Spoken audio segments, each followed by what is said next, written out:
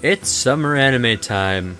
As usual, there's a ton of throwaway shows, but there's a surprising amount of watch it when you're bored and forget its existence as soon as the season ends shows, and an abnormal amount of isekais about parental relationships.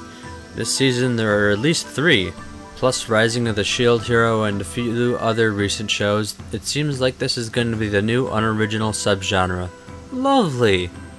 The best of this season's shows are easily Fire Force and Dr. Stone. Fire Force had me enthralled in literally the first 15 seconds. In just the first episode, there's proper world building, character introduction, and development, and the threat is introduced. In 23 minutes, including, I'm saying it again, a great intro and outro, the signs of a great show. I swear, it's like the music department watches it and then approves their requisition for the good music. The show reminds me a little bit of My Hero Academia. It's set in a slightly parallel world with technology set back a little, or maybe just different, I don't know, because society, architecture, and common phrases are different, but close enough to make sense. Spontaneous human combustion is a problem, and that's where Fire Force comes in. They have a priestess to sanctify the person's soul, and kill what is now a fire demon. What's especially interesting, in case that wasn't enough, is that some people have pyrokinetic powers, which vary by the person and for how many generations the power has been in the family.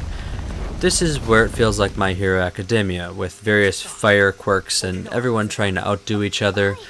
There are hints of a conspiracy about the source of infernals and cover-ups between various factions, as well as the main character's background. Plus, there's a League of Villains style group going around and causing mayhem and distrust.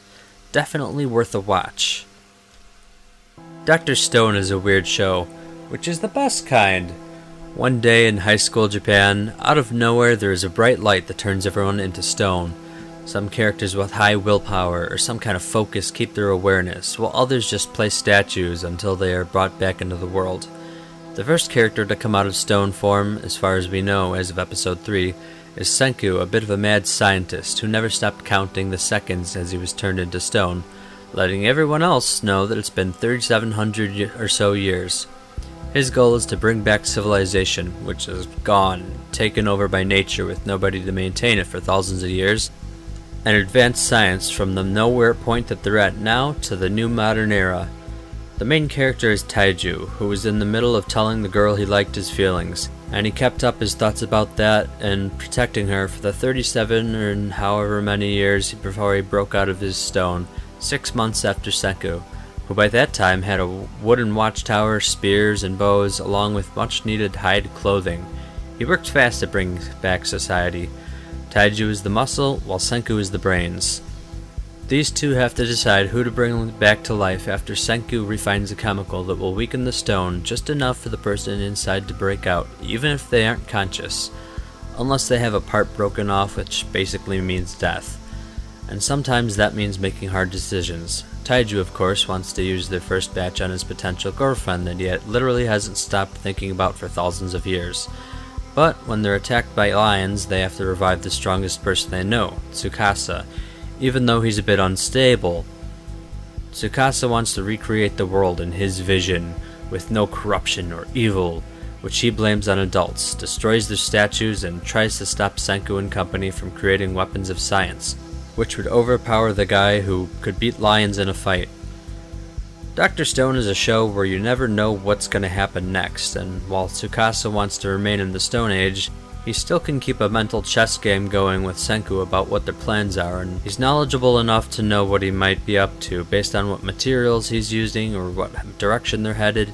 It's not exactly Death Note, but the mind games going on are great, as are the characters.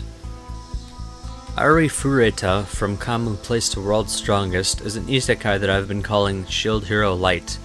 The anime barely counts as an isekai because there's about 30 seconds where they talk about how their whole class got transported over, and then suddenly they're all in armor acting like they've always lived there. I've read a bit of the manga that's out there, and they spend about 3 chapters on confusion and training, so I don't know why they could have at least half an episode on that. Long story short, the main character gets in a pretty useless ability, though it's a lot like the attacks in Full Metal Alchemist, basically moving parts of the ground and so on, so it comes down to a matter of imagination. After a betrayal by one of his classmates, he falls down a massive chasm from one of the earlier floors of the dungeon to further than anyone's ever been before, getting his arm bitten off by a monster, and finding a magic ore, something incredibly rare and life-saving for him, and he uses his transformation to make a spear. This proves very useful, and to avoid starving to death, he eats the monster meat, and surprisingly gains the abilities of the monster, and his RPG stats increase tenfold. Time for a feast! He eventually finds his way to transmute a gun and a stylish jacket, and becomes Nero from Devil May Cry. His goal is to make it to floor 100, the bottom, which hopefully there's a fast way to the top, or at least a way home for him. On the way he finds a vampire Loli locked in an unbreakable cage which he easily transmutes open, and she joins him on his journey. The manga goes places, so I can't wait for each new episode. To the Abandoned Sacred Beasts is a revenge story about people getting revenge on the people who got revenge on their Avengers, and there's just a whole lot of revenge going around. You're gonna have to trust me. The North Country and the South Country are at war, and the North is outnumbered, so they do the usual evil North Country thing and make a platoon of genetically modified soldiers who turn into various mythological creatures called incarnates and act as an army of one group. However, the more they transform, the more the creatures' minds take over. The North Army decides that since a peace treaty is about to be reached, the world doesn't need them, so they're going to have someone try to take them out. Meanwhile, they all realize on their own that they're going to lose their minds, so they make a pact that only one of their own will stop them before they become a huge problem, figuratively and literally.